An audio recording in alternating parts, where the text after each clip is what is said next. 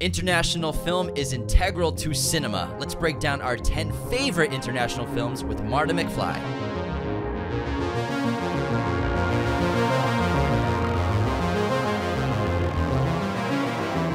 Hello, movie friends. Welcome to Raiders of the Lost podcast, the ultimate film and TV podcast. And today, we're doing a very special episode discussing our 10 favorite international films with a very special guest, Marta McFly. Welcome to the show. Hi guys, how are you?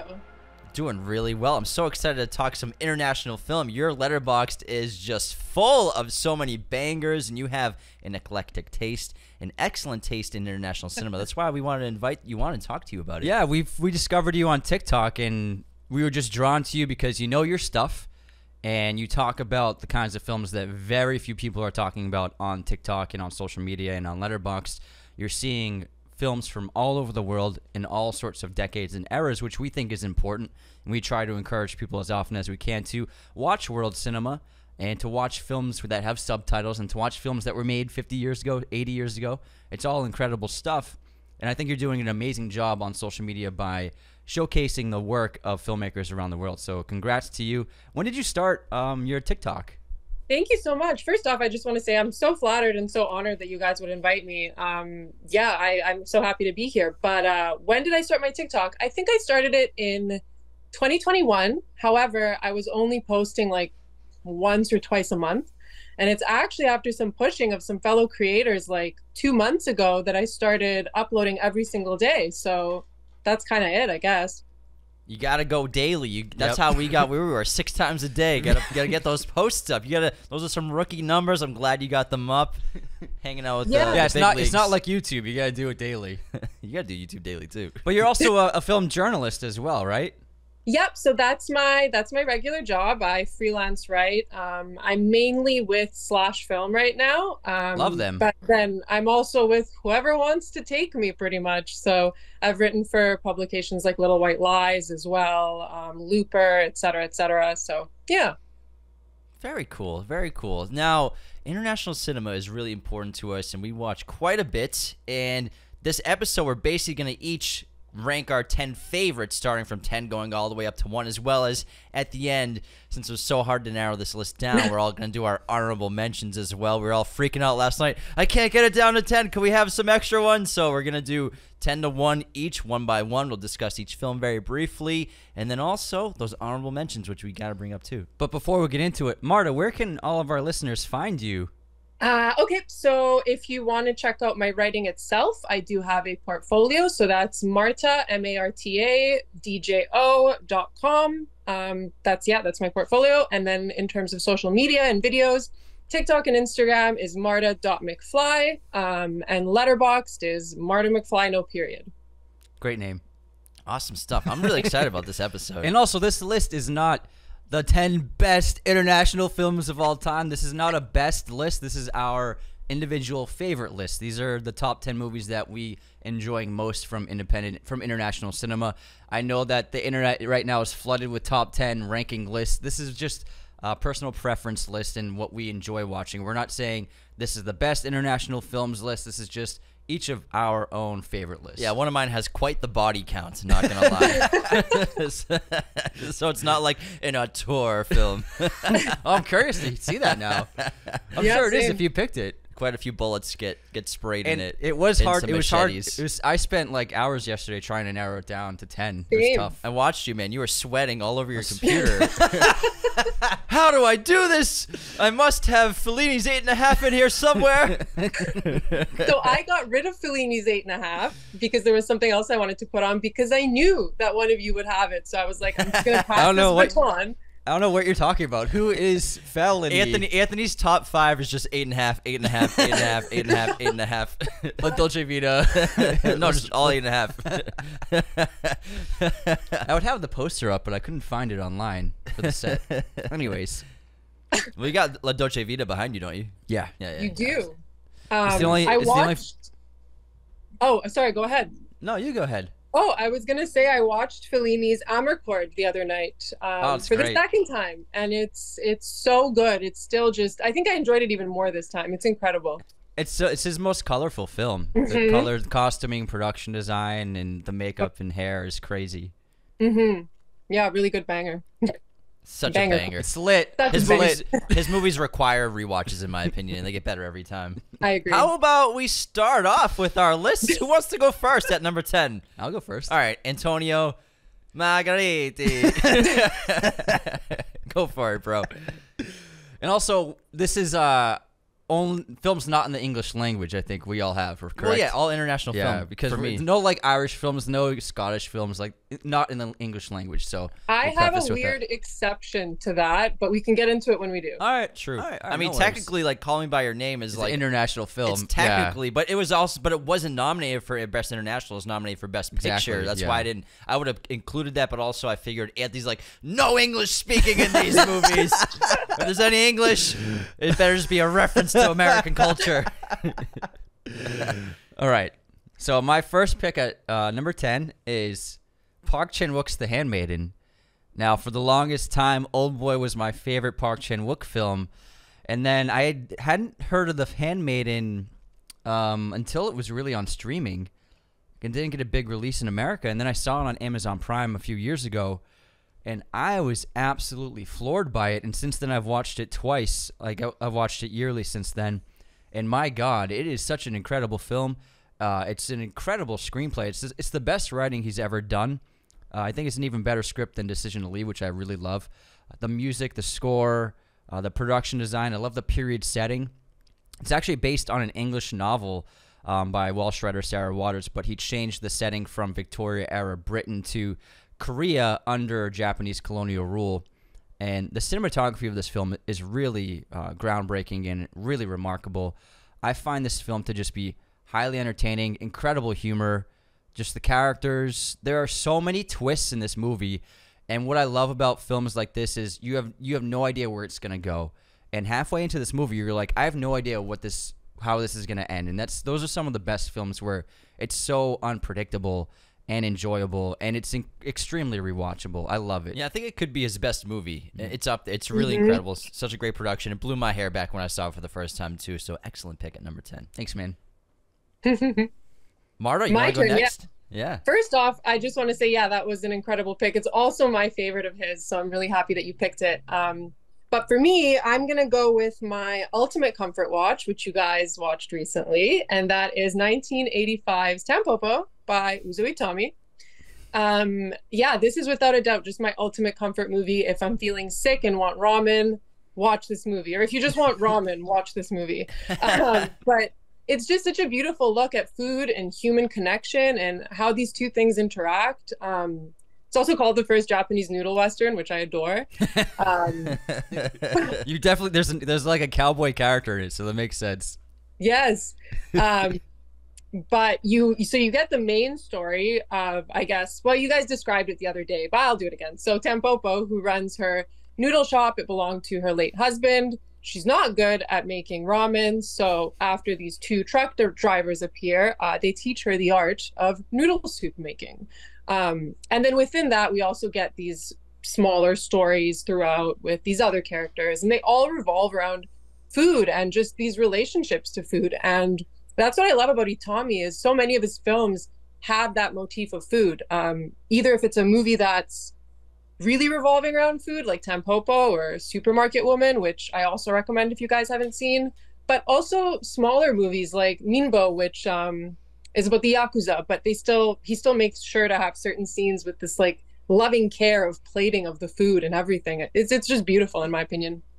I was so hungry after watching it. I love movies that make me hungry. But I really love the ties to sensuality and that carnal desire and how it's related to food in the film. Like the egg yolk scene, I was like, damn, that was hot. I know, me too. I was like, oh my God. It's like one of the sexiest scenes I've ever seen. It involves an egg yolk, and that's it. It was great, and it was just so charming, and I really, really liked it. And then I messaged you. I was like, "There's a 22-year-old Ken Watanabe in this. What the fuck?" I know. When I saw it for the first time, I was shocked. Have you guys seen more of his movies? I mean, he's great. It was my first one. So I gotta Yeah, watch the other one you recommended, and then because I really like this one, so I'm gonna watch more of his films. he's great. They're all satires of Japanese culture, and it ultimately ended up biting him in the butt. But yeah, no, he's phenomenal. Great pick. All right, my turn. Number 10. I'm picking a Swedish film, Let the Right One In. This is a vampire film. It was actually remade by Matt Reeves, Mr. the Batman, in Planet of the Apes. He remade it called Let Me In for the English language film, but the original is a Swedish film based off a Swedish novel of the same name. And it really just tells this remarkably unique vampire story of sort of a coming-age drama of these two young lovers growing up in this same little suburban apartment. And when it comes to vampire movies, I'd never seen anything quite like this before. Just the tone and the style and the character of having the vampire be this young girl who's actually been living for such a long time, has a caretaker who's helping her stay alive, but also trying to find normalcy in her life, trying to connect with a neighbor of hers, this young boy named Oscar, being his kind of protector because he's bullied around school. And it's about their love, really, and about her survival with this curse. And I like how it approaches it as a curse. And the remake is actually really phenomenal. It's one of my favorite English-made remakes of all time, for sure. Matt Reeves is a terrific director, but this is one of my favorite vampire movies. I think my two favorite vampire movies are actually international ones. This one and then Thirst, which is a South Korean vampire movie made by the GOAT Park Chan-wook. I highly recommend checking that out if you've never seen it before, if you're listening. But Let the Right One In is one of my favorite horror movies. Dark fairy tale. It's excellent. Yeah, and man, the fucking ending, man. It's so that good. scene. Third I act. remember we watched it when we were like 17, 16. Same. Because we were getting into international film, and that's an early one for us where we were like, wow, this is different. Because we grew up like watching Blade and movies like that, Lost Boys and stuff. But when you see it like this, and it was a completely different way to tell a vampire story. And then I remember I read the novel after watching the film because I liked it so much. But what a phenomenal film! Great pick, man. Thanks. Great pick. I agree. Great pick. It might be the best vampire film ever made. I think it could be. It's up there. All right, next up, I have one of my favorite directors of all time. I struggled by only putting one of his movies on because I wanted to put so many. But Michael Haneke's The Piano Teacher, which came out in 2001 and stars one of the greatest actors of all time, Isabelle Huppert. And she plays a Vienna conservatory piano teacher who falls into this very strange, dominating sexual relationship with one of her students. And it's an incredible character piece. I think it's one of the greatest character studies put on film. And you can compare it to a film like something like Travis Bickle on Taxi Driver. But I'd never seen a movie like it. And Haneke, I think, is one of the greatest filmmakers of all time. And if you haven't seen his films, he's a filmmaker I would recommend to get on right now. You might have heard of his movie Funny Games, but he's made a lot of great movies like The White Ribbon, and Amour got him a lot of attention in America a few years ago. But The Piano Teacher, it's just really incredible. It's fascinating. I love he has this beautiful contrast between high class with depravity. And it's just an amazing contradiction within the character that she's constantly struggling with and trying to balance and trying to hide this sexual depravity that she has within her. But on the exterior, she is a classical piano teacher. So it's a wonderful blending of worlds and then eventually colliding. It's just an incredible film. I couldn't recommend it enough. I have that in my honorable mentions. Nice. I almost made my list, but that's an incredible movie. That ending, unfortunately, someone posted like the ending. Really? The big that last moment shot? on Twitter. I saw it, and people are like, "What is this movie?" I'm like, I can't believe someone would post like the biggest moment of the movie online It's like just that. for some likes, man. I know, just for That's some neat. engagement. Yeah, well, it's not like anyone was gonna watch it anyways. They weren't going to see Great it. pick. Yeah, I suggest funny games to people sometimes, and they're like, "We're not gonna watch this. This sounds boring." Oh my God. I suggested that to somebody once. They're like, "Why would you suggest that? The movie was so fucked up." I'm like, "Wasn't it great?" That's the whole point. He also directed the Yeah. English-speaking remake of Funny Games too, but the original is way better. Yeah, I wonder why I don't understand when directors remake their own movies, but in English. I Gotta make know some George money Flies- somehow, Marta. You gotta get paid. I think it was kind of. He think he did it as an experiment more than anything. I'm guessing he also wanted to pay for a house or something. Yeah, it's Hollywood money, man. Like, yeah, the Austrian film market. It's not raking in the dough. What's his name? Who just made the Peter Pan and Wendy movie? Like, oh yeah, what's his fucking name? I always forget his name. He's great. He did the Green Knight. Yeah, he did. And then he did. You got to pay David Lowery. David Lowery. You got to pay the bill. Lowery. Yeah. You got to do one for them, one for me. One for Disney, one for me. Yeah. He has part of the the game. weirdest filmography. It's David so Lowery. random. It's so random. I love him. Love him. Pete's Dragon, Ain't the Buddy Safe. Ghost Story. Ghost Story, yeah.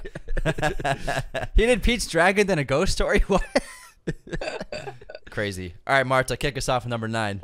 Okay, number 9 is a weird one. There's a lot of technicalities here that I'm going to get into, but it is from technically 1988. Andrei Zulawski's On the Silver Globe. Have you guys seen it? I have not. No. It's incredible. So it's actually based on a collection of novels that Zulawski's great-granduncle wrote in the early 1900s. And it involves a group of cosmic explorers who basically leave Earth and they start a new civilization on another planet. And from there, we get some time jumps, these weird otherworldly creatures, let's call them. And I don't want to spoil anymore, but it's such a visual spectacle, from the elaborate costumes to the location shots. It's just crazy. It's absolutely bonkers. And this is the unfinished film? The unfinished one? That's it. Yeah. So he started filming it in the mid-1970s. It was funded by the Polish government under the condition that it contains no anti-communist sentiments. And so he completed 4/5 of the movie, and a new vice minister of cultural affairs was elected. And he saw the themes in the movie, and he was like, "Heck no, you're not making this." So he ordered everything to be destroyed. And Zulawski, sneaky guy, he goes to France, keeps everything, and then returns to Poland a decade later, finishes the movie, adds voiceover narration to these missing scenes over images of like a modern Poland. And he literally says, "I blame censorship for this." And with all that being said, it's just such a testament to his own ability to make something so good that isn't even fully complete. I think if it was done correctly, it could have been one of the greatest sci-fi movies of all time, because as it stands right now, it's still incredible. I love this one. I've been meaning to watch this because I read the story a couple months ago about this unfinished film, and I saw the trailer, and I was like, oh shit. I just I never got around to it, so now I'm gonna make that my next to watch, because I found it so curious from the imagery. It was so powerful and so incredible. And the story itself is just great. It also has a lot of really good rewatch value, I think. I've seen it twice now. The first time, it's a lot to take in. It's a bit confusing. And then the second time, you just kind of vibe with it more, you know? Gotcha. That's really interesting. I want to check that out. It's like Jurowski's Dune that never got made, that he wanted to make, and all the concept art for that's really fascinating. I want to check that out. Very cool. Would you have liked the Dune that he would have done? I like the art he came up with. Because James is very far out. James is a huge Dune fan of the novel. So you think that? I haven't seen the full documentary about it, but I've seen a bunch of clips and concept art, and it was definitely a unique vision. But I think what Denis pulled off is like such a good adaptation. The perfect version. But like you could, but like that goes hand in hand so much with Patrice Vermette, and who is Denis Villeneuve's production designer, and the worlds they build together with Blade Runner, especially, and Arrival, kind of the same concepts of art in the background, and everything, and architecture. So every filmmaker's different. Everyone's approach would have been different to Dune, but it looks far out. It looks like a trippy movie. I would have liked to see it for sure. Me too. Yeah. All right, my number 9 is the body count one for me over here. This is going to be The Raid Redemption. Oh, yeah. This came out in 2011, directed by Gareth Evans, actually. And it's about a SWAT team and corruption as well, that are taking down a building full of criminals that's run by a local crime boss gangster. And under the guise of, we're trying to clean up the streets, as well as the main character, his brother's in there. He's trying to get out as well, who's working with the gangsters. And It's probably the best martial arts film I've ever seen in my entire life. Every time I watch this film, I don't understand how they were able to film the sequences they filmed. The long takes, the incredible practical effects, the camera movements. They're literally taking the camera and going through windows. They're falling down floors of the building with the camera. They're going through holes in the floor. The martial arts is absolutely sensational, and these stunt guys and these martial artists and these actors are so talented. And in Indonesia, it's such a booming part of the film industry there, and I think they really got to showcase what they're capable of in that country with their film industry when it comes to martial arts films and great filmmaking. And they really, like, when it comes to a crew and a production giving a movie everything they have, few movies really showcase the effort that went into a movie, especially something like this, made on a really tight budget, because you can film very cheaply out there. But what a phenomenal movie. The story, the concept, and the characters are all really solid as well. It's nothing you never really seen before. And the Dread movie's kind of similar in a lot of ways. But this movie, it blows my hair back every time. It's brutal. It's hardcore. There's a great emotional core to it with family, as well as political corruption and police corruption is involved as well. And it's gnarly. It's just beautiful gore. And I absolutely love every second of it. All of your favorite modern action combat movies were heavily influenced by The Raid Redemption, as well as other movies from the past. But The Raid Redemption, specifically in terms of its use of long takes and the camera, utilizing small cameras, they can move around sets and environments and through walls. And in number two, they're moving the camera through cars and vehicles and stuff. And like Extraction 2 and Extraction 1, people are always talking about, oh my God, the new long take. But like, it really owes a lot and pays tribute to what they did in The Raid Redemption. Yes, sir. Oh, yeah. Mm-hmm. Great pick, because that's always such a fun watch. It really I is. love that one. I chose a very unfun watch for my next one. But it's really incredible. And I found it was very influential for me when I was a teenager. It's the Romanian film 4 Months, 3 Weeks, 2 Days, written and directed by Christian Mungiu. It's I think the greatest film to depict the topic of abortion. And it's set in communist Romania during the final years of the Ceausescu era. And it tells the story of two students in university. They're roommates, and one is trying to procure an illegal abortion for her friend. And they're putting themselves at risk to try and make this happen. And the film follows their exploit of trying to get this illegal abortion. I don't want to spoil anything because it's a really powerful film. But the way that he shoots is very much reminiscent of the Dardennes brothers, who are a couple of my favorite directors, where very long takes, handheld, very minimalist, and it brings you into the reality of the space, and it makes you really feel like you're being inserted into the world that they've crafted. And it's just an extremely difficult watch, but also an important one. But I watch it because it's acted so well, it's directed so well, the cinematography I love, but it's still a very timely and relevant film. And he's made a couple of other great films like Beyond the Hills, which I really like. But this one is, when I watch it, I'm always just absolutely floored by it. And it's just a masterpiece and a masterwork of filmmaking. Wow. I haven't seen this one. I'm going to check this out. This sounds really interesting. Yeah, Anthony showed me it when we were like 15. No, we're 17. 17-ish, something like that. Anthony in his movie dungeon, he showed me it. It was one of the first French movies. I mean, not French. Romanian. One of the first like international movies I've ever seen. Yeah. Wow. What a start! I know, right? I was traumatized. Off with a bang. I was like, I'm never watching a movie again. It's incredible. It's highly relatable, and it's still relevant today. Yeah, I'm gonna definitely check that one out. Is it me? Sir, it's me. It's me. Okay. Your time has come. My time has come.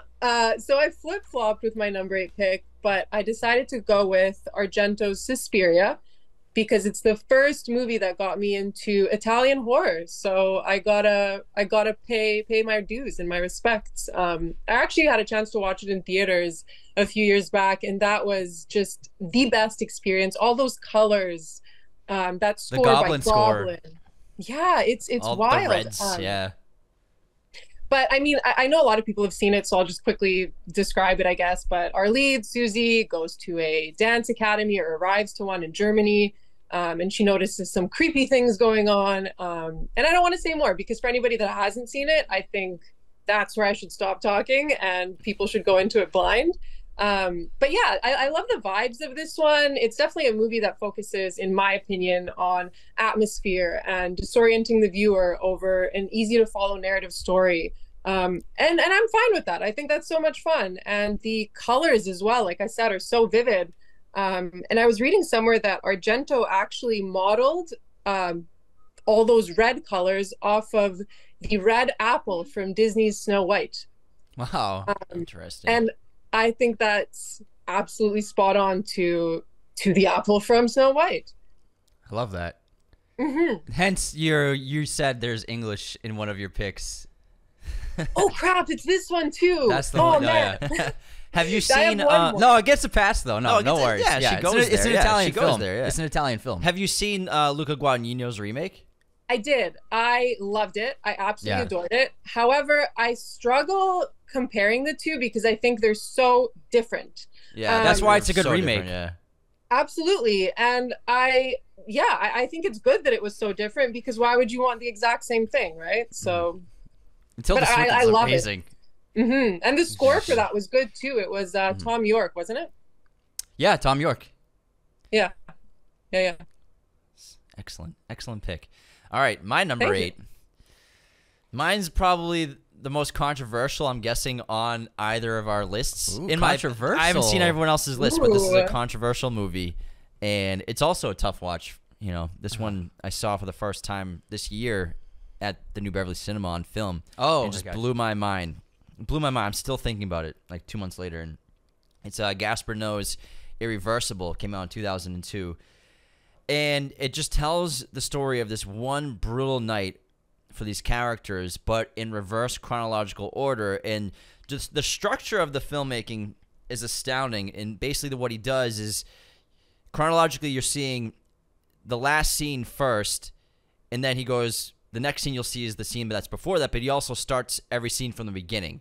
So it's kind of like going backwards, like reading a book or going backwards watching a movie. But you know the outcome of the end of the previous scene, and when you're watching the next scene, which was the previous moment chronologically, you're gonna try to find out how they got to that moment later on. It's just a really remarkable way to write and tell a story. Not to mention the creativity with the camera that just seems to be moving like a ghost throughout the entire story, just like a voyeur, just joining these characters on this insane journey.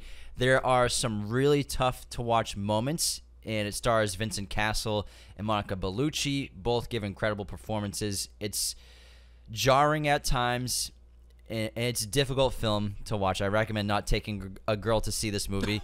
But it is still astounding filmmaking, no matter how controversial it is. I was floored by it. I hadn't felt that way about a movie in a long time in what it did to me, but I think it's just remarkable filmmaking, and it's so tragic, and it gets even more and more tragic as the story progresses to the point where you're at the beginning of the day by the end of the film. So the movie starts at the end of the night, and the movie ends at the beginning of the day, and you see the outcome of these characters that you grow to eventually really care about, and what happens to them over the course of this wild, horrific night. And it's just shocking, and it's such a well-made movie. It blew my hair back. And I think it really works, the reverse chronology, because it all sets up to the horribly tragic simplicity of the final moments of the movie, which, like you said, is the start of the day. Just how simple and innocent that is, because you already know what happens next. And I think that's the whole point of the movie. Yeah, it's a tough one. It's a tough watch. It's horrible. Yeah, Great it's a great pick. pick. It's a great pick. I agree. It's I tough also really watch. like Climax by him too, which is Climax is equally great. as stressful, maybe even more stressful actually, I would say. We just did that for our Patreon. It was great. I love that movie. Which one, Climax? Yeah, Climax. Oh gosh. Have you What seen a Love? one to bring people on. Have you seen Love? Yeah, so I am in the very unpopular camp of actually kind of enjoying Love. I love Love. I think it's Oh great. wow. Yeah, I guess think we're it's the only fantastic. ones. because all my Letterboxd mutuals have it at like 1 star or like 2 stars. Well, they can't handle fucking sex in movies, even though it's like he's a very divisive filmmaker. Even like Enter the Void, or all of his films are divisive, as well as there's like a conformity of you're not supposed to like his movies or respond positively to like them. He's a problem. Yeah. Like the movie I picked, it's like some people wouldn't even want to put that in one of their favorite international films to say that they actually like that movie, which means like, am I signing off on the things that happen in the movie? Absolutely not. It's just an incredible movie. I agree. Yeah, we live in a weird society nowadays. We're obsessed with sex, and yet we act like sex is something that should be a problem on screen. You can't see it anymore. Yeah, you can't not see in it Hollywood. anymore. No more sex. But I think Love was great. It actually showed real sex between the actors really happening. Like, you see, it's awesome. I think. It's great. Yeah, we know why Anthony likes it. No. I'm just kidding. It's because it's a part. It's as much a part of our lives as eating breakfast. It is. But we like to act like when we watch a movie, it doesn't exist. Yeah. You know what I mean? Yeah. Unless it's like fucking fantasized and romanticized. You know what I mean? That was my first movie of his I watched, weirdly Really? enough. Oh my god. The first one I saw was what's the fucking POV one called? The crazy POV one. Climax, no? Or no? No, the point of view one. Oh, what's it called? I feel. Hold on. This is gonna bother me now too. It's the Enter the Void. Enter the Void. Ah, yeah. That's the first one I saw him, and I was like, "What?" There was like an early Netflix movie they had on streaming, and it was one of the. I remember watching it years ago, and I was like, "This is unbelievable." It's all POV, just of the character, and I won't spoil it, but he like dies, and you're just like, I won't spoil it, but that's the setup. It's in the trailer. I'm kidding. All right, moving on. The trailer these days. Yeah, number for real. 7. If you watch a Disney movie trailer, you already watched the movie. Anyway, my next pick at number 7. Mm-hmm.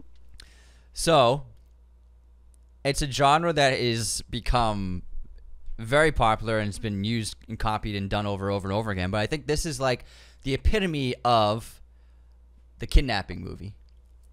Movie about kidnapping. It's High and Low, Akira Kurosawa's unbelievable film. I had seen most of his samurai films before I even saw High and Low, and I watched High and Low for the first time, and it was over, and I was like, that's one of the greatest films I've ever fucking seen in my life. And it's the writing, it's the directing. Kurosawa is an amazing director and blocker, like Spielberg. Spielberg actually drew heavily from him as being a fan of his, of being able to move the camera, do these incredible, intricate, long takes that are kind of creating separate shots on their own. But the writing of this is really incredible. It's one of the best scripts of all time. And it's just beautifully acted by the cast. And it's one of the most fascinating investigative films of all time. It might be my favorite just investigative film I've ever seen. And it's just a remarkable film, a beautiful piece of filmmaking. And for someone who when people generally think of Kurosawa, they think of samurai. But I think it could possibly be his greatest film. And I just found it's just endlessly rewatchable and so suspenseful and thrilling.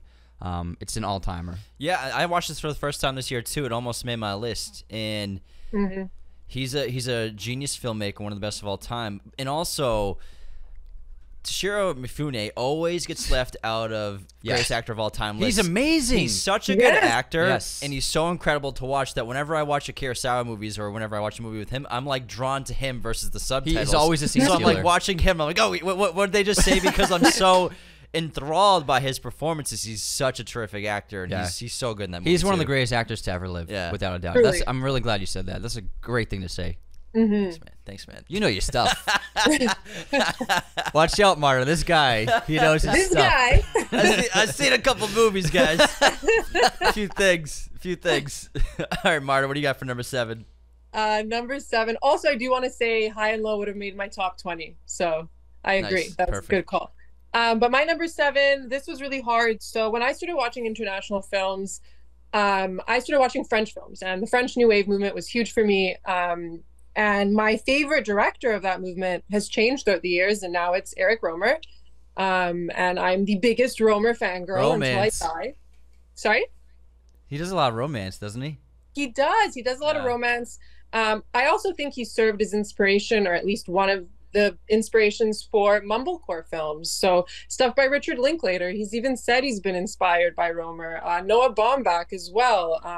And his movies aren't for everyone. They're very, very chatty. I think Gene Hackman once said that he watched a Romer film and it felt like watching paint dry. I'm not really selling it right now. No, but Gene Hackman, he's a very opinionated guy. He was grumpy guy. He hated Wes Anderson. Oh no, I had no idea. He hated the Royal Tenenbaums. What? Yeah. Oh, that's a bummer. Oh, so yeah. Anyways, so don't listen to Gene Hackman. Enough of Gene Hackman. But yeah, if you love dialogue and movies that are conversation heavy, he's that guy. So I'm gonna go with 1986's, which is admittedly after the French New Wave movement. But anyways, I digress. The Green Ray, which I really do think, again, served as some inspiration for the Before trilogy. And I usually refer to it as the single person's Before Sunrise. And it revolves around our lead. Her name is Delphine. She's been broken up with, and she's all alone on her summer vacations. And she's super anxious and lonely. And she pretty much floats from her friends' various summer homes, which, by the way, I wish I had a lot of friends with summer homes in France. But anyways, she has all these surface level conversations with everyone, and they make her feel even more lonely. And it's just overall just this beautiful portrait of loneliness and depression, and has a payoff at the end that's just immaculate, in my opinion. And Romer was a writer as well. He was a writer before he became a filmmaker. So I think he's produced some of the finest dialogue on film, truly. And it really does feel like you're a fly on the wall. I haven't seen that. I'm going to add it to my list.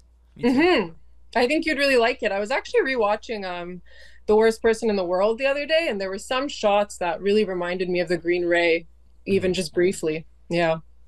I feel like I'm a passenger in my own life. Is that what she says? Yeah, she says that. Yeah, that's the one. That's the one. Yeah. Yeah, I highly recommend, definitely suggest you guys see The Green Ray as well. Adding it to the list. All right, my number 7. Mine is going to be Rosetta. Now, this is a Luc Dardenne and Jean-Pierre Dardenne film, Belgian filmmakers that we're huge fans of. Anthony got me into them back in our teen years. And Rosetta, it really, I think the Dardennes are probably the best filmmakers in the world at capturing life, capturing reality, because this film, like many of their films, they focus on one particular subject, usually a person or a couple people, and kind of like a day in the life or what their lives are like. And oftentimes very unglamorous, working class, lower class people, and how tough life is, because for most people, life is a struggle, a day-to-day life. And Rosetta is about this young woman who her life is a complete struggle, has been a struggle her whole entire existence, whether it's her family with her mother, trying to hold a job. All she wants to do is try to hold down a job, try to get a job. And she'll do anything she can to get a job, as simple as something as making waffles in a little waffle stand. And she'll do anything to keep that job. And it's heartbreaking. It's tragic. It's so realistic to reality and the authenticity of our day-to-day lives. And stories like this don't really get told very often in America and in Hollywood filmmaking. But I think it's important because it's more relatable than a superhero, to see what someone goes through just to try to feed themselves every day and try to make enough money to pay rent at their trailer that they live in. And it's heartbreaking, beautiful, so well acted. The filmmaking sensational, mostly handheld, pretty much all handheld, patient filmmaking, and you just feel like you're following a real person. And I think that's why they're such genius filmmakers. And of all their films, I think this one I connect with the most, for sure. Yeah, it was their big one. This one blew them up. It was their first one to play at Cannes. Well, no, the second one. Sorry, no, it's the third one. What am I thinking? No, it was the second one. It's the fifth one. No. I actually chose another Dardennes film for my number 6 pick. Well, let's segue into it then. This is a great segue. I didn't even plan that. The Dardenne Bros with the Deveney Bros. The Deveney Bros, the Dardenne Bros. I chose L'Enfant, The Son. This is an incredible film. It was we grew up actually watching international films here and there, because we actually were big fans of Jackie Chan and Jet Li. So we would watch their war epics, their action epics made in China. So those were the international films we would watch growing up. But it wasn't until I saw L'Enfant and a few other filmmakers. I took like a French film class, so I was obviously new wave, and then what the Dardennes were doing in Belgium. And then I saw L'Enfant, and I had never seen a movie like it. Tackles a lot of the same themes that Jimmy just mentioned. They always go with lower class, impoverished people who are struggling. But in this case, it's about this young couple who are living on welfare, and the boyfriend is a petty criminal, and they recently had a baby, and he comes up with this idea of selling the baby just for petty cash. And that's the catalyst of the film, and then what happens after is just unbelievable. It's the greatest conflict they've come up with in a film, and they have, like, the thing with their films is it's very minimalist. They're very simple stories, but the conflicts that end up happening in their films are so high for just that person's life. It's not a sky beam in the middle of a city. It's not like an end-of-the-world device. It's just really like the worst thing that could happen to one person, and that's what's really strong about their films. And like you said, Hollywood doesn't really make movies like this anymore. They generally used to, but they're kind of going towards just only strictly fantasy and escapism. Whereas a film like this, and what the Dardennes are so great at doing, is just showing you human beings, and it allows you to empathize with other cultures. They just did a film recently about a Middle Eastern kid growing up in Belgium, and then an African immigrant in Belgium. So they're tackling subjects that other filmmakers don't, but that are still very important to the world. And I find L'Enfant to be so rewatchable. And what they do is they beautifully portray life, and like how people really interact, and how dialogue really is spoken, how we really connect with one another in a beautiful way. I love all their movies, but L'Enfant is the big one for me. I haven't seen that. I really want to. I'm gonna add that to my list as well, I guess. We're giving all each other homework today. All right. Yeah, no kidding. Got to reconvene in a week and see what we've done. All right, Marta, number 6. What do you got? Number 6, it is, in my opinion, the greatest ode to cinema, and that is Giuseppe Tornatore's Cinema Paradiso from 1988. I love this movie. It's so nostalgic. It's timeless. It's just always going to be relevant. And I mean, that score as well. It's Morricone, right? Yeah, Morricone score is incredible. He, to me, with Nino Rota, are like two of my favorite composers. So yeah, Cinema Paradiso is great. I guess I can explain the plot a little, even though I'm sure you guys know it. I almost put it in my list. Did you? Oh, it's nice. It's in my honorable mentions. Yeah. Nice. But yeah, so we basically follow the life of a successful filmmaker, and we travel back in time to his youth to see how he discovered his own love of film through the local projectionist that works at his theater. And it's just very honest. It's a great coming of age story. It's also heartbreaking. Never ceases to make me sob. It's just immaculate in my opinion. And I think it won an Oscar for best foreign language film. Yeah, it did. Yeah. It's amazing. It's for anyone who loves film. I think it's the ultimate film that is like about the love of film. Absolutely. The Fabelmans is like that too. Yeah. Like I felt that when I watched the Fabelmans this year. I love films about filmmaking, and then also Hugo is very much like that as well. So I think it's a really special movie. That scene of him in the movie theater just crushes me. My God. It's a really powerful movie, and it's an epic, it's just, you see every part of this kid's life, to be him being a successful director to him being a little kid. Yeah. Have you guys seen oh, sorry, go ahead. We can move on. Yeah. I was just gonna say, have you guys seen like both versions? Because there's the longer one and the shorter one. I have not seen both versions. I didn't know there were two versions. I don't know which one I've seen and which one I haven't seen. I prefer the longer one personally, but I usually do if there's like a director's cut and a shorter one. So. I like that director's cut with the fingers, scissor fingers. I'm a hand talker. I'm sorry. You're good. You're good. My number 6 is In the Mood for Love. This is a Wong Kar-wai film, and what? You'll laugh after. What, is it your? I have a Wong Kar-wai movie. Wow, we're going back to back. Dardennes and Wong Kar-wai. Now, this is an absolutely sensationally beautiful film. It's tragic. It's about romance, about love. It's about this man and this woman who live in the same hall together, basically same apartment area.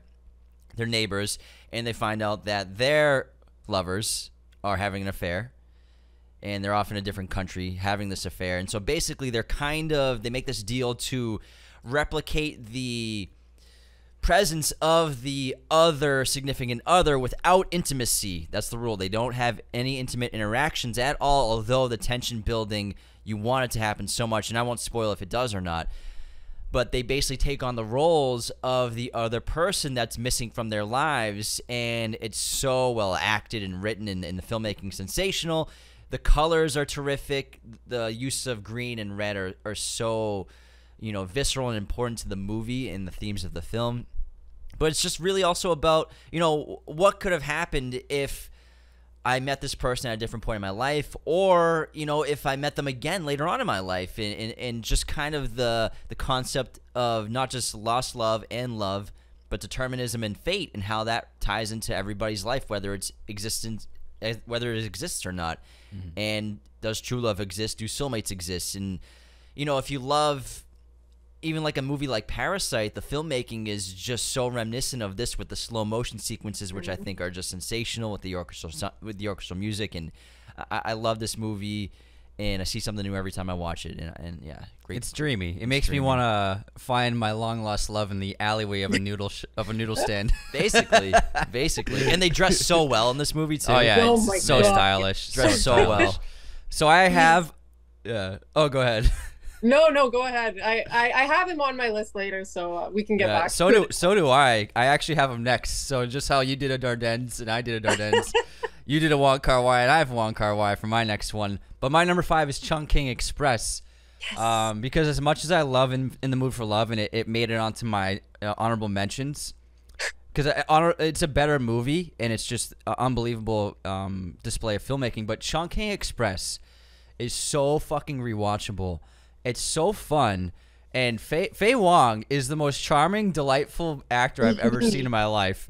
And this is a movie that when I watch it, I'm just smiling half the time and just having a lot of fun.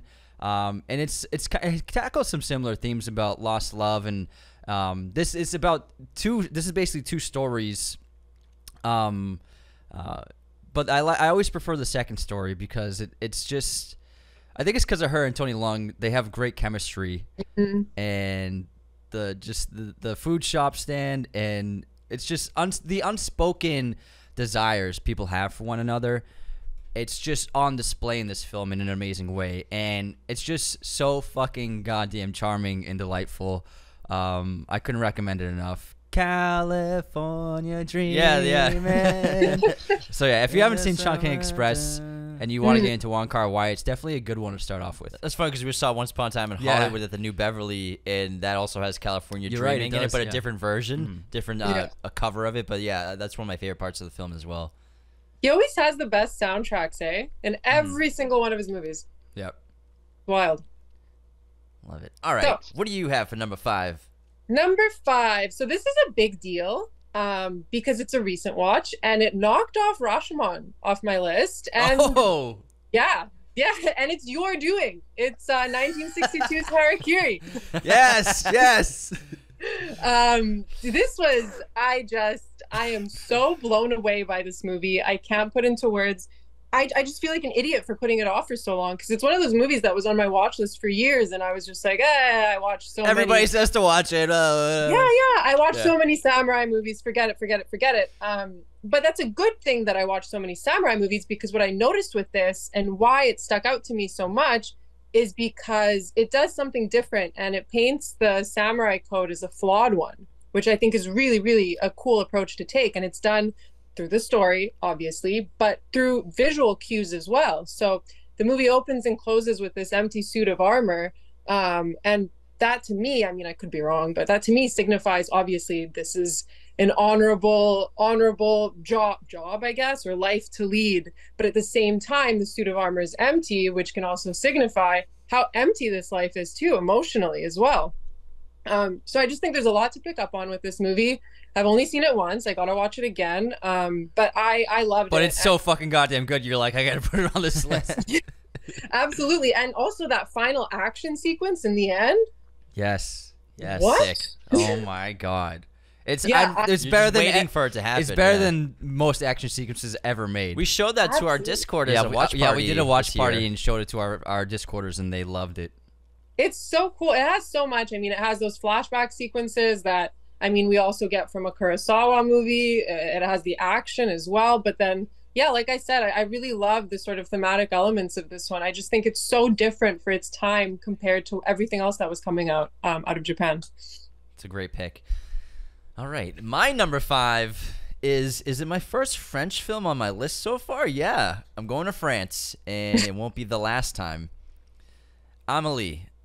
I adore this movie. It is just a fairy tale, and I have so much fun watching it every time. It's directed by Jean-Pierre Jeunet, and actually stars the director of La Haine as well, who's in this movie. But I think Amélie is just a really special movie. It's just so comical and surreal at the same time as just I love a good love story, but also there's really nothing like this. There's nothing like this, I think, in the romance genre. It's so unique, and just this quality of just this fanciful story about this character. And Amélie is so charismatic and likable, and I love her character design. She's almost just sort of like a cartoon character, the way that she's depicted in terms of her look and her aesthetic. And Audrey Tautou is great. yeah, Audrey Tautou is phenomenal, and this was just a star-making role for her. She was just perfectly cast, and I really adore this movie. And she's on this quest to just spread love and spread joy,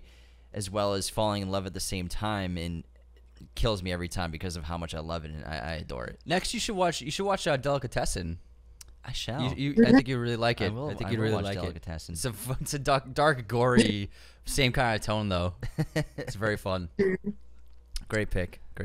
So Are much you able creativity. to eat creme brulee without smacking it? I know. I don't think I've ever tried it like that before. Ever since I saw her do it, now whenever I order creme brulee anywhere, I just go whack, whack, whack, whack, whack. I've never had real creme brulee. I don't What? think. Well, no, I think I had a little one once, like in a little. Yeah, I've like had a little one. Yeah, a little one. We're from Boston, we eat creme brulee. We eat donuts, not creme brulee. No, we've been to Europe, bro. We've been to Europe. All right, moving on.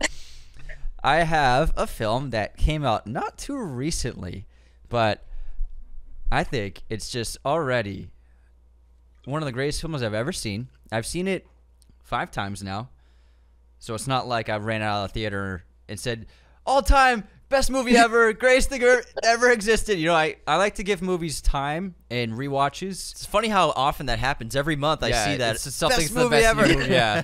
But I think it's important if you're really going to say that to be sure about it. And so I like to give movies time and let them sit with me. Now, when I first saw Parasite, is my movie number 4. I was absolutely floored by it, and I just remember sitting. I saw it at the Los Feliz Theater, and the credits were rolling, and I was just sitting there, just like that. It was just like a out of body experience. You know what I mean? And I sat there and I was like, it was perfect. It was a perfect movie. And then I immediately got home and I was like, you gotta see Parasite. This was before it was going word of mouth explosion. Yeah. It was on its first weekend of release. It was a very limited release. It was like only playing in like 2 theaters in LA. And I saw it like 2 days later. I'm like, oh my God, dude. But I was just absolutely floored. And then I watched it again, and then I've seen it 3 times since. And my God, it really is of this century. It could be the greatest film of the century, but it is an all-time film. Bong Joon-ho, I had actually been a long-time fan of his because an early international film I saw in theaters was The Host, which came like 2016, 2017 that came out. And Parasite came out in 2019. Oh, I'm sorry, 2006. Yeah, I'm older than I'm thinking I am. Because Parasite was 2019. I was thinking 2006, but I was just... It's old. okay, man. I'm old. He doesn't know his dates. I was 16, 17 is what I'm saying. Okay. And I remember seeing that, and I was just absolutely blown away. I've never seen a monster movie like that. And I was like, what is this movie? And who is this director? And then I watched the other films he had made, like Memories of Murder. And then whenever he came out with a new movie, I was really excited to see it, like Snowpiercer and a couple of his others. And then, so when Parasite was coming out, I was like already juiced about it. And my expectations were high, but somehow Bong Joon-ho crushed my expectations and honestly blew all of his other movies out of the water, as incredible as they are, because he made a generational film with this, I think, and it really is an absolute fucking monster of filmmaking, and it's one of the best screenplays ever written, I would say.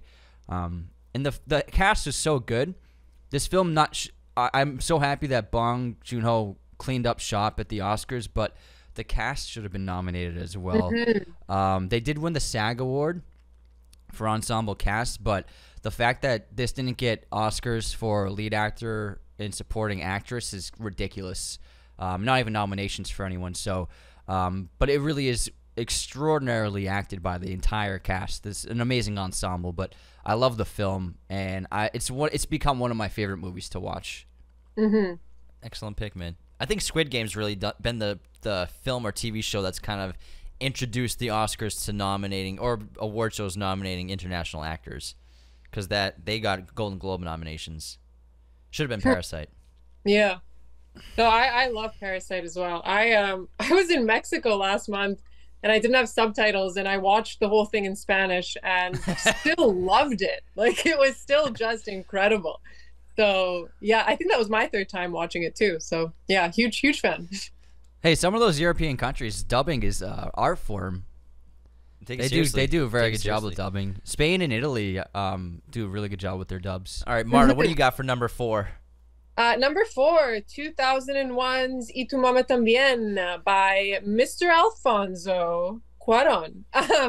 Did I say from 2001? Yes, I did. It's my favorite road trip movie. I love it as a coming of age movie.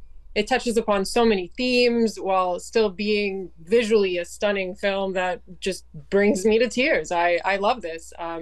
We watched 2 teenage boys pretty much convince an older woman to go on a road trip to a secluded beach, which doesn't exist, as a means to woo her. And so they go off. And it's a movie about, friendship and love. I also like that he touches on classism, which he does more so in Roma, but it's still very relevant here. And Cuarón has even said that all of his movies revolve around a theme of solitude.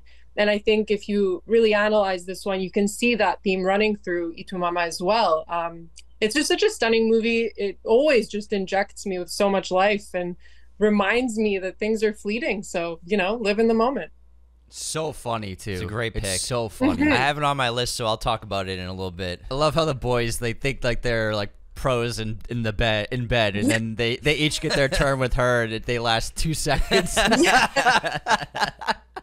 It's also just such. I mean, I know online a lot of people are like, "This is such a horny movie," and I'm like, "No." What does that even mean? Kind of at the start.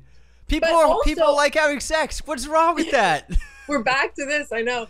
But I just also think it's hot. Like that scene with the three of them dancing together. That's a hot scene. That's an all-time hot Maribel scene. Verdú. Oh my gosh. Yeah. She was recently in The Flash. Yeah, she plays Barry's mom. Yeah, she's amazing. She's actually in the movie that I have at number 4. Ooh. What's that? Pan's Labyrinth. Nice segue. James is the transitions today. So this is king. I know, this is another fairy tale you could say I have in my film, except this is a dark, evil fairy tale from Guillermo del Toro, with the illusion that it was a child's movie, even though it's rated R, but a lot of parents took their kids to see this movie. We talked about when we did an episode, and they were like, oh my god, there is brutal, hardcore violence in this film. What are we in for? But Guillermo del Toro is one of the best filmmakers alive, and the way he crafts original stories, and when it comes to fairy tales, I can't think of a better original fairy tale in the last 50 years, especially when it comes to cinema and storytelling, than this. Just completely original. His mind and his creativity is unparalleled when it comes to storytelling in cinema. And, this tells the story of this young girl Ophelia, who, whenever I just say her name, I start to tear up because I'm just getting goosebumps already of how tragic her story is. And, the theories of, is everything made up in her head to cope with the trauma of her day-to-day life, and with the backdrop of the Spanish Civil War, this is the second film that Guillermo used that for one of his storytelling devices. But what he crafted with this sensational horror fairy tale of the loss of innocence, the loss of love, and almost the loss of hope with this young girl and Ophelia, it just kills me every time. The monster designs are incredible, the practical effects sensational, and I adore this movie so much. And very few movies make me feel the emotions that I feel when I watch Pan's Labyrinth. Great pick, man. I love it. Great pick. I love that movie. It's also got a great score. Yeah, great score. Yeah. And Maribel, she plays one of the maids at the estate. Yeah, when she's with the rebels. Next Someone up. told me. Oh, sorry. Oh, Go no, ahead. go for it. I know, I always have so much to say. I hate this. But I was gonna say, I watched The Red Shoes the other day. Again, your recommendation, and someone told me, and I don't know if this is true, that Del Toro added a little nod to The Red Shoes in Pan's Labyrinth. And I don't know if there's any validity to that. I think I would say that it's more of a reference to Wizard of Oz. That's what I thought. Yeah. Yeah, maybe it could be both. I don't think there's a specific reference, because if you're gonna reference the red shoes, it would be the shoes tying themselves. Yeah, I think it's a Wizard of Oz reference. Yeah. That's what it is. Yeah. Dorothy and Yeah, her. I think it's more of a Dorothy reference than red shoes. Mm-hmm. But who Yeah, knows? I wanted to ask. Yeah, I don't know. Yeah, I don't know. Wow, look at us film bros. We know that this movie so well. There's a couple of film bros and film gals. Isn't that dancing sequence unfucking believable in the red shoes? My God. What? The fact that it came out in the 40s, like that's what I kept thinking. I kept thinking, I'm like, no, this must be the 60s. This must be the Nope. What is it? 1946? I think mid 40s. It's one of the greatest shot things I've ever seen in my life. It's just unbelievable. I held my breath throughout that entire sequence. It's crazy. Yeah. It's fucking crazy. People there's a thing where people think that old movies don't look good, but I'm like, dude, the best looking movies ever are old movies. Are you kidding me? That's true. That's true. Scorsese seriously. so Yeah. yeah. Jeez Louise. They don't make sets like they used to. Yeah. For sure. I'm glad you like the Production, movie, yeah. because man, that movie floors me. If this was an American movies list, it'd be up there. All right, Anthony, what do you got for number 3? All right, at number 3, I got my guy from Italy, Fellini, at 8.5. Yes. It's his greatest achievement. Another collaboration with his buddy Marcello and Nino Rota's score. The cinematography is incredible, but it's under the radar for being one of the funniest fucking movies of all time. It is so hysterical, and I've always found it very funny. But seeing it in a theater with people always makes comedies better. And just being able to laugh out loud with a crowd of 200 people at this movie, it was such a fun experience, because the writing and the performances are hysterical. And on top of that, it's also visually stunning and very profound. It has one of my favorite scenes of all time, the dream sequence where all of his past lovers are basically part of his home. And he's such a funny scene. And he's a childish version of himself. And then his wife is acting as the maid of every in the house, running the house and doing all the work. It's an incredible metaphor. The whole movie is just a series of metaphors, and it's got probably the most ballsy opening of all time, of just silence of him sitting in a car, and then we get that beautiful shot of him standing on top of the car as it's driving out of the tunnel, free, and then him obviously POV flying up in the air tied to a string. The opening of that movie is unparalleled, but it's such an enjoyable watch for me because of the entertainment value with the comedy and the story, but then also with the artistic integrity of the film, and its visual filmmaking and storytelling is just monumental, and I really love it. Brilliant pick. Brilliant, Anthony. Excellent. Bravo. If you get a chance to see it in the theater, you gotta get on that. We saw it last week. Yeah. It was an incredible experience. I was so jealous. I've only seen it at home, but I love it. I love that movie so much. It's probably my favorite Fellini. Yeah, it gets better every watch. All right, Marta, number 3. What do you got? Number 3, my next one is a Bergman pick, and I wrestled with it. I changed it last night. I was gonna go with Scenes from a Marriage, but then I was like, wait a minute, there's another Bergman movie that I like rewatching a lot more, and that is Persona. And I'm not sure if you guys have done this, but it makes an excellent double feature with Portrait of a Lady on Fire, to the point where there are some frames, visual references, on the beach. So I definitely suggest doing that, or even just checking it out on YouTube. I think someone actually did a side by side. It's really cool. But the premise of Persona, we see two women, Elizabeth, a stage actress who has suddenly gone mute, played by Liv Ullmann. I'm wearing the shirt. And Alma, a nurse who has been tasked to look after her in a remote island setting. And then once they're together, they go through this weird, I don't even know what to call it, like emotional transference. And their personalities start morphing together. What I love about this movie is every single time I watch it, I have a different theory about it. So was Alma imagining Elizabeth to be mute the whole time? Is this going on in her head? And Roger Ebert actually noted a really cool thing in his review on it, that it's called persona, not personas. And then I thought about it more. In Latin, persona means mask. So maybe this is Bergman touching on the identity of the masks we put in front of others. There's just so much you can pull from this. I think it's a fantastic piece of surrealist cinema, and that is my pick. Excellent. And I remember seeing who made Portrait? Was it Celine Sciamma? Is her name? Yep. Yeah. Yep. I remember seeing it in theaters, and that beach scene, I was like, Persona reference. Yes. But also, the story's structured so much like Persona. Obviously, it's lacking surrealism. It's a more concrete story. It really is about love more than anything. But the comparison is great. You're right. That would make a great double feature. They're also just the thematically, or not thematically, just the location as well. They're both, because in Portrait, they're also on a secluded beach, aren't they? Or secluded cabin, or not cabin? Oh my God, estate, I should say. Yeah, it's just I'm not sure. It's not an island like it is in Portrait. Yeah, but I know it's a secluded estate. I know that much. Yeah. Great pick. Thank you. I didn't notice your shirt until now. the computer's so far away. Yeah. What's it say?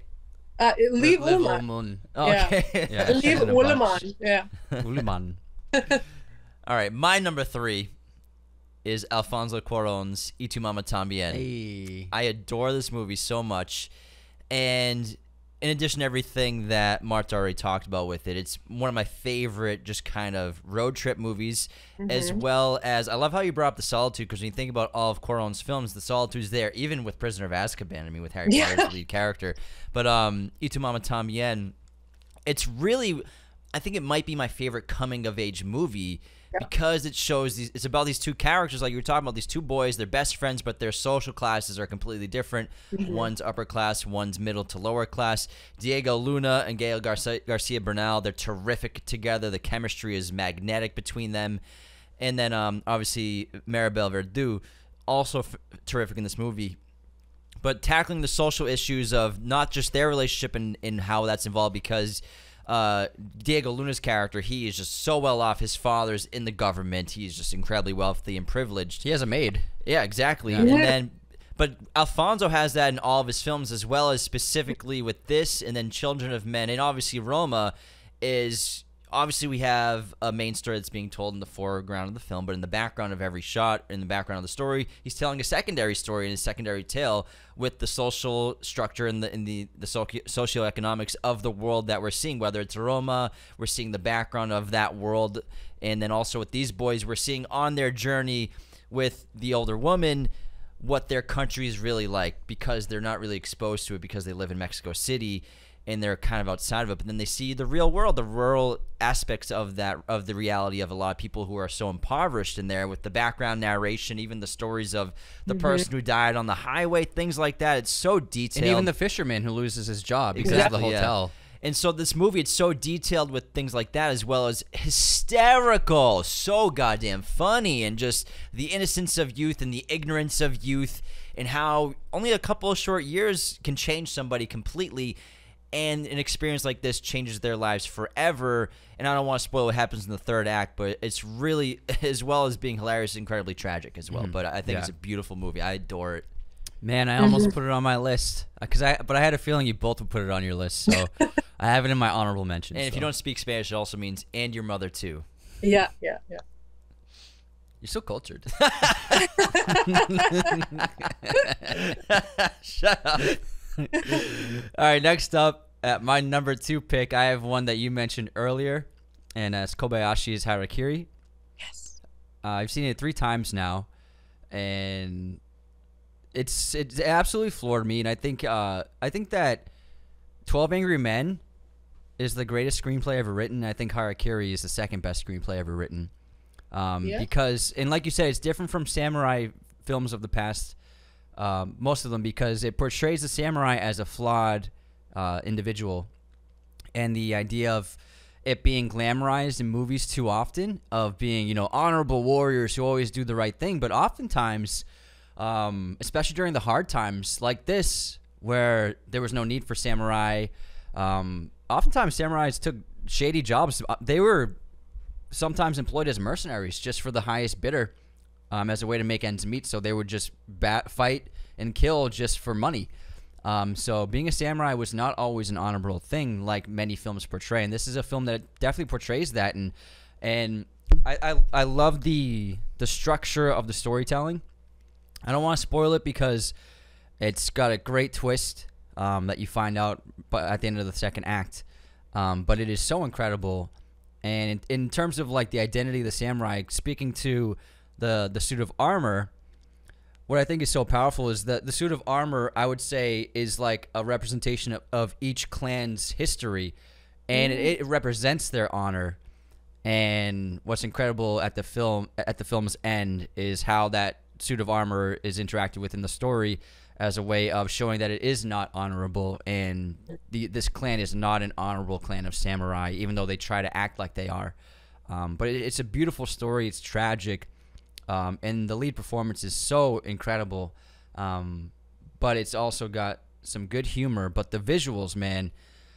So you mentioned the fight at the end, which is an all-timer, but also the hillside duel is one of the most visually stunning things I've ever seen. So the first time I watched this movie, it's because I was Googling something about samurai, because I've always found the topic fascinating. And I saw just a couple images from that, the black and white photography with the clouds in the background and the heavy winds on the tall grass, and I was like, "What the fuck is this?" I gotta see it, and that's actually what motivated me to see the film, because I had seen most of Kurosawa's films, but I hadn't seen most of Kobayashi's films, and I was like, "Holy shit! This is like the best samurai movie I've ever seen." I think it is the ultimate samurai movie because of how honest it is about samurai and how they weren't perfect people, but on top of that, just being one of the greatest things I've ever seen in filmmaking. Yeah, I like how you said it's like how they lost their honor in a lot of ways, trying to trick somebody. Basically, the bamboo knife and the metaphors involved with that is exactly. It's so good. The bamboo sword. Oh my god, it's one of the most tragic, brutal scenes I've ever seen in my life. Great pick. Yeah, what I love about what you just described is we both came to the same conclusion about the suit of armor, but our reasons were different. And I love when a movie does that. When there's multiple things you can pull for, that's the same thing ultimately. So yeah, like, so spoilers if you haven't seen it, but I'll just say, like, when he takes this, like, his objective at the end is to take that suit of armor to show that this is an honorable clan.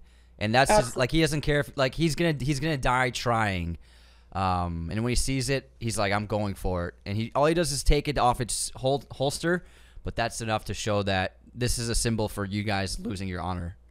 It's just so brilliant, terrific. All right, Marta, number 2. We're almost done, guys. Yeah, I know.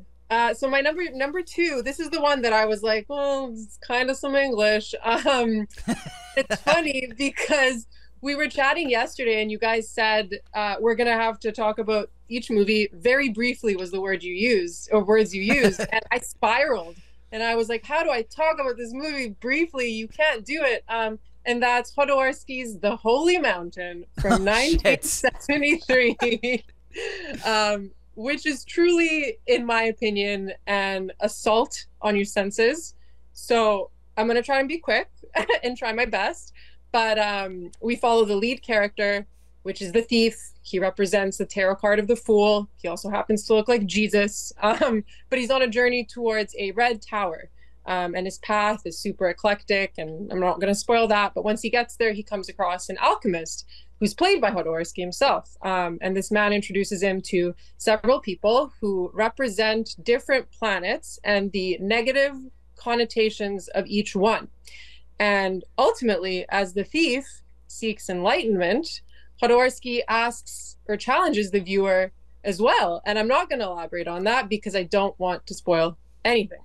But what I love about this movie is it's just so much fun after a rewatch, because I find the first time I watched this, I was so focused on the symbolism and trying to make sense of everything, that it was exhausting. And I've seen it, I think, maybe like 6 times now. And after each rewatch, I just have fun. I notice the humor that's injected in this that you kind of miss the first time around.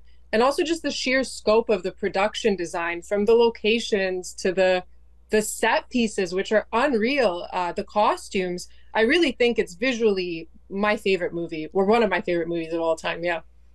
And the production design, the costuming's great, matte paintings, just like the old school kind of filmmaking that you don't see anymore, and it's so colorful, and it's just like flamboyant and out of control. And it is overwhelming the first time you see it. It definitely is, but it's worth the watch, and it's just the most bonkers thing imaginable. Feast for the senses. Yeah. I see it on Film Twitter a lot because I run their Twitter account. I see the cinematography like talked about of that film quite often. The production design. Have you seen it?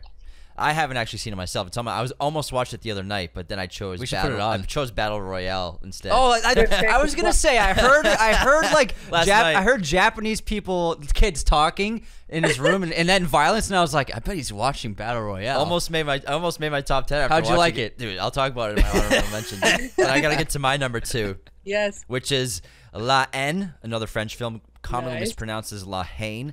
It means hatred. La Haine. La Haine, starring Vincent Cassel, is a timely film. Even though it came out in 1995, it's still relevant today. It tells the story of these 3 friends that live in this lower class urban area, and they are experiencing a full day of life after a night of violent riots, after a friend of theirs from their community, a Middle Eastern friend, was beaten by police officers. He's in custody on life support, may pass away. And so basically it's about these friends, how angry they are with the establishment, with the police, with the violence they've been experiencing in their suburbs and their areas, and how they want to do something. They want revenge. Some of them want to achieve it peacefully, but some of them want an eye for an eye, basically. And if their friend dies in the hospital, then something's bad's going to happen, and they're going to retaliate and basically get revenge against the police for what's happened to their community and their friends. And, you know, it takes in account so many thematic elements of racism, of classism, as well as the teenage angst that a lot of people are feeling, especially if they experience something like this in their communities, and how the community stands together, but also trying to get control of erratic behavior because one of them finds a gun that was dropped by a police officer by the riots, and now they have one of their weapons that they want to use against them. Vincent Cassel is phenomenal in this movie. I have 2 movies on my list with him because Irreversible he's in as well. But he's such a star in this movie. And one of my favorite shots in cinematic history is the mirror shot push-in of the fake mirror scene. I'm sure everyone's seen it. If they've never seen the movie, you've seen the shot of he's looking in the mirror, but he's actually looking in camera. It's a great practical effect. You should make a TikTok about that. I should make a TikTok. It's a great shot. There's no mirror. They just use a body double. I'm sure everyone's seen it, and he's doing the kind of Travis Bickle sort of reference of, you talking to me? You talking to me? In French, obviously. But this movie is, it's phenomenal and so well made, so well acted. The third act tears your heart out. It doesn't end how you think it will end, but it's so relevant today, and it's black and white. Cinematography is terrific, and Great pick. It's awesome. They also do a lot of the what's it called? Dolly zooms. Yeah. In that look fantastic. Yeah, they also do there's a famous pull focus inside of it as well. It's too. a common motif in the movie that they do a phenomenal job with. Great pick. Thanks. Really All right. good pick, yeah. We're on to the final round, everybody. Woo! This is the heavy hitter. We cruised through this. Our favorite international film of all time. I gotta go with it, Bergman. I couldn't not get him on the list. Yeah. But for me, it's an easy one to pick because Fanny and Alexander is just one of my favorite films in general. I think it's the greatest film ever made, but it really is one of my favorite movies to watch. It's become a yearly watch for me at Christmas time, so I've kind of adopted the Swedish culture. They watch this on Christmas, even though it's a pretty dark film.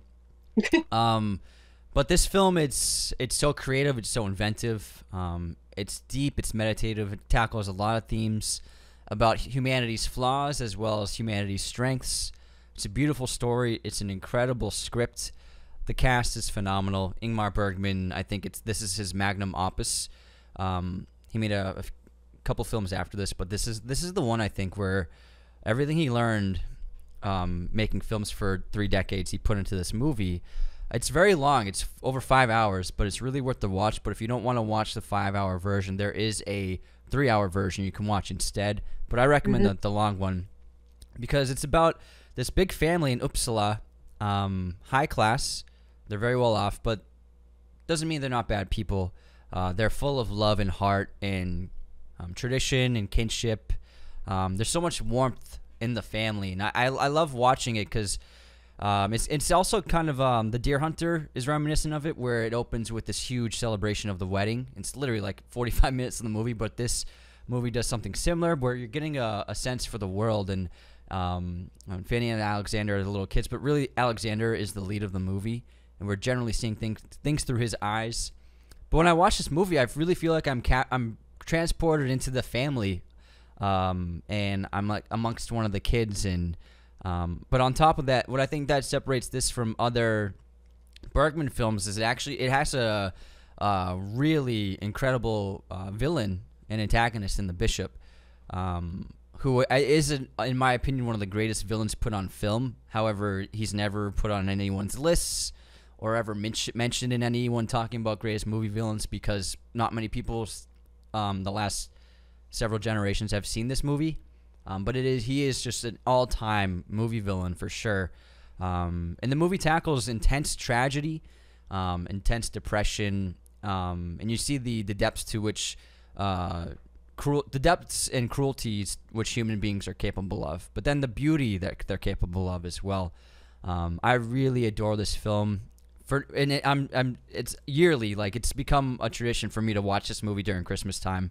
And it fills me with a lot of like love for cinema, more so than only a couple other films do that as well. Like to this extent, it really is just a phenomenal work from possibly the greatest director of all time. Brilliant pick. Great pick. Yeah.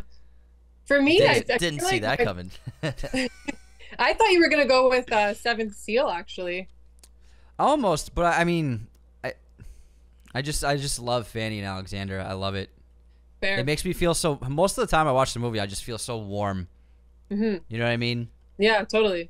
My favorite Bergman change. Like, if you guys were to ask me the same question next week for my Bergman pick, it'd probably be something different. I cannot pick a favorite. I love him so much. So my number one is gonna come as no surprise, and that is In the Mood for Love. Hey, great pick. By Wong Kar-wai, yeah. And I mean, you said so much that now I'm floundering. What else do I say? But no, a lot of people call him a fetishist of romance, but in my opinion, he's nobody captures unrequited love better than this man. Nobody. And I will stand by that until the day I die. But beyond the story, I mean, you have, which is beautiful in itself, you have Christopher Doyle's cinematography, who he works with on all his movies, who's just created this crazy world, the colors, the ambiance, the costumes as well that you touched upon, the soundtrack. It's all just visual poetry, in my opinion. And he so successfully transports you to a specific time and place. And to me, the reason why it's my favorite movie is you just forget that there's anything around you. And that's peak filmmaking to me, is when you just forget that the world you live in exists and you are in this film. So that's kind of all I have to say, because James, peak fiction. Peak fiction. Peak fiction. Peak fiction. Lit AF. Yeah, we love In the Mood for Love in this house. So good. It's so excellent good. pick. Excellent Thank pick. I love it. I wish I dressed like that, man. Those suits are so nice. I know. The double-breasted suit, man. The double-breasted ties. suit, man. People used to dress like that just to go get noodles. Now we're wearing like yoga pants, Lululemons, and It just makes you want to stand outside in the rain, in the dark, and just chain smoke, pretty much. Like, and stare at your long-lost love. under an umbrella. yes. Depressed about your wife cheating on you. Love the pick. All right.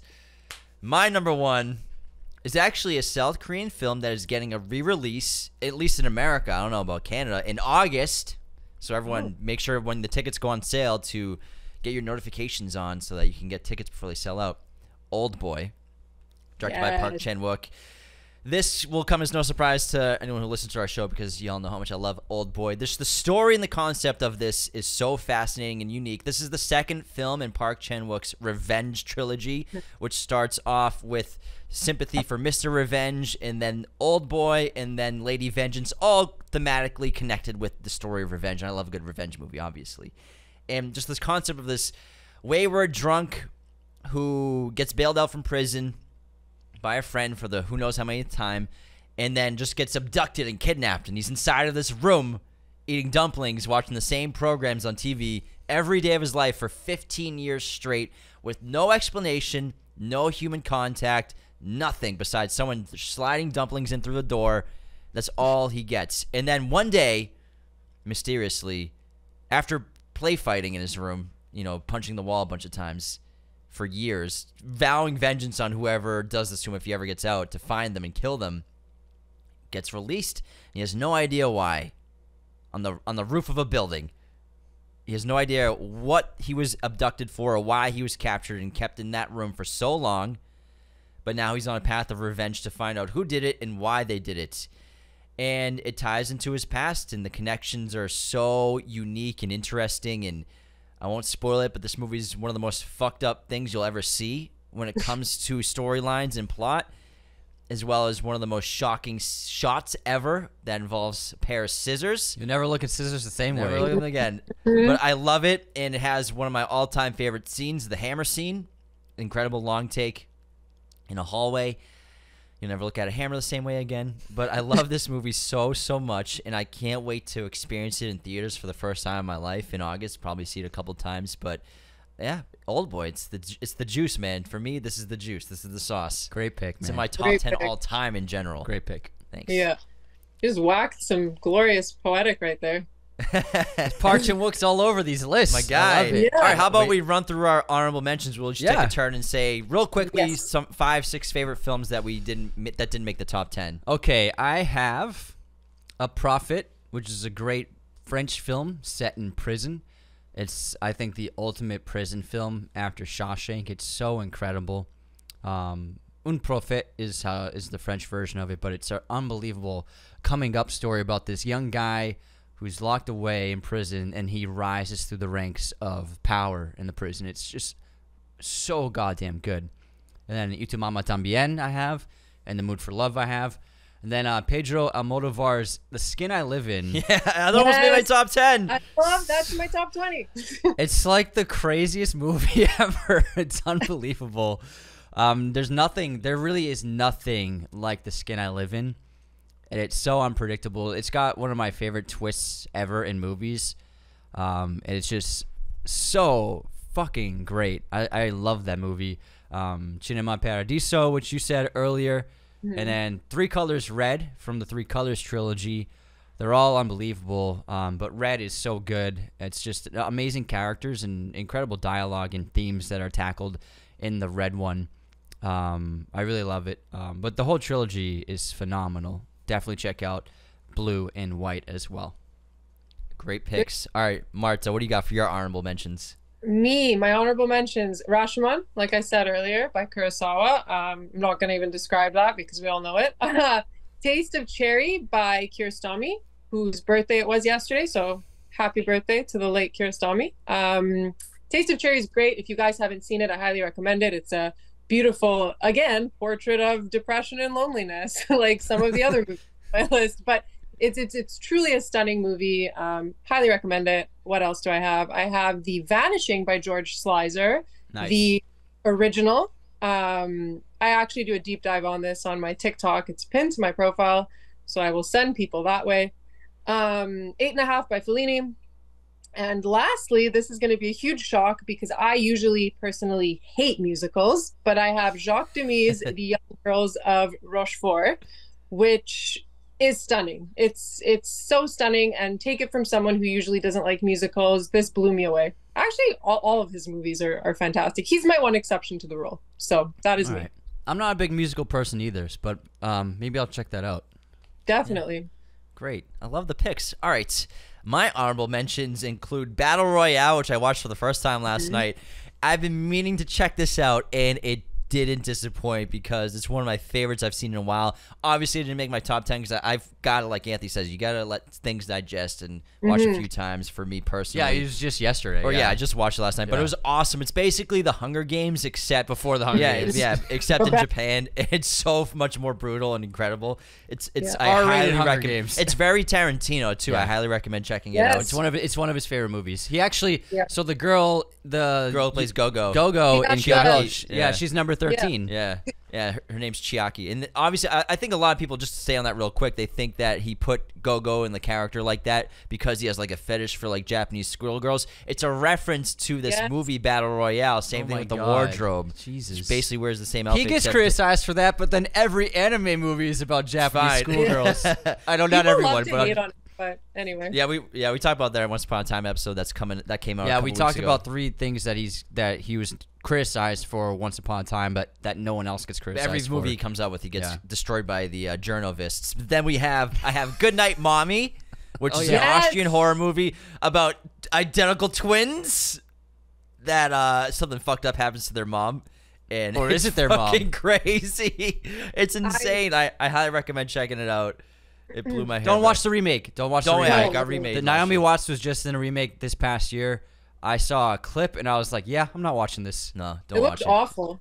Yeah. The original is sensational, terrific. The Piano Teacher, which Anthony talked about earlier. High and Low, Anthony talked about earlier. Gomorrah, which is an Italian film about basically these 2 young kids who grow up in a horrible area. There's a crime syndicate, and they try to get the upper hand by stealing weapons from them, and it's fucking crazy. The Skin I Live In, Anthony brought up. Roma, and then City of God. Nice. You have some underappreciated gems on there. I don't hear a lot of people talk about Gomorrah and Goodnight Mommy, and I love both of them. Gomorrah is so good. Is awesome. Oh my god. Yeah, Goodnight Mommy blew my hair. Like, that blew me away. Yeah. That's a great horror movie. It's a great mystery too. I highly recommend checking it out. Wow, we are just some cool kids over here. Yeah, bunch of film bros and gals. And actually, I'll put everyone's list in the description of this episode on YouTube and Spotify and Apple. Sweet of you. So if anyone wants to check these movies out, we'll have the list in the description. So if Marta, just email us your list. That'd be great. Yeah. Other than that, thank you so much for joining the show. We'll put a Q&A also into the Spotify of what your favorite international film is. Yeah, as well. So on Spotify, check out the polls and questions like always. But thanks for coming on the show, Marta. It was so fun to chat with a fellow lover of international cinema. Yay. And yeah, everyone check her stuff out, her articles, her TikTok, her letterbox. She's killing it. And you're going to be starting a podcast sometime soon. Yep, I'm going to start that hopefully in October. I'm doing things very by the book. Like, I'm trying to get grants, and I made like a whole brand package for it. So I'm really trying to, get everything in order before I dive into it instead of just blindly doing it, which I don't know. Like us. Really? That's what you guys Yeah, we had some cameras and mics. We should have got some grants, dude. Like, I want a grant. I want a grant. Such a well-oiled machine. Yeah, we didn't start out like that. It used to just be a fucking curtain behind each of us. That was crazy. A bedroom curtain. Come a long way, but wishing you the best. Do you have a name for it yet? I do, but it's pending. It's kind of lame. It's McFly's Movie House. It's fine with me. Movie House. I love it. Not bad. Not bad. I like it. Hey, I like it. But yeah, so I'm hoping to launch in October. I'd love to have you guys come on. We can talk more international films. That would be great. Yeah, we'll be there. But thank you for having me again. I mean, I've been greatly flattered to be here. So much fun. Thank you. Yeah. Thanks for coming. All right. Well, everyone, thanks for tuning into this episode on our favorite international films. Again, like we said, let us know what your favorite international films in the polls, DMs, whatever. Also, become a patron today at patreon.com/Raiders of the Lost Podcast. Because we don't have grants, we need your support. So you can become a patron there and support us monthly. We really appreciate it. And leave those 5-star reviews on Spotify and Apple. Help the show so much. So take care, everyone. See you next time. This episode was executive produced by our chosen one patrons, Cody Moen, Andrew Hagen, Becca Keene, Benjamin Cook, Calvin Murphy Griggs, Nicholas Martin, Darian Singleton, Tyler McFly, Andrew Hagen. Our Chosen One patrons are our biggest supporters. Thank you so much. Raiders of the Lost podcast is a mirror image production. Sound mixing done by Jacob Kossler. Opening music by Chase Jackson.